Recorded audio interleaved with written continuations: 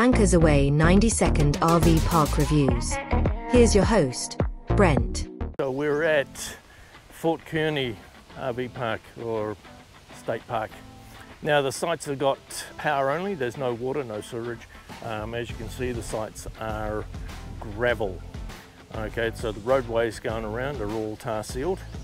A lot of fishing going on in the lakes. There's some lakes behind me, if you can make that out, maybe just behind the van over there.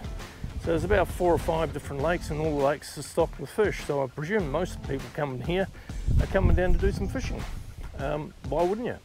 Now each site has got a fire grill and a picnic table as usual. The power is 30 amp and 20 amp.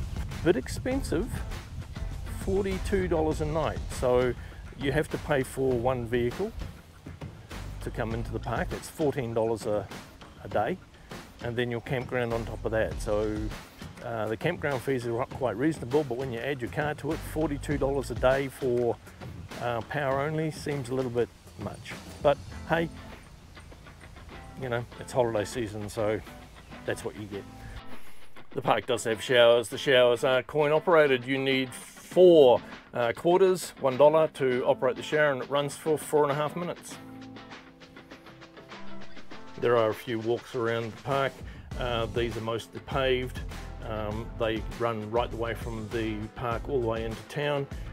Local attractions here is the Fort Kearny historical site and the Plate River Arch, which is a museum. All right guys, thanks for watching. See you next time. Thanks for watching Anchors Away RV park reviews. See you next time.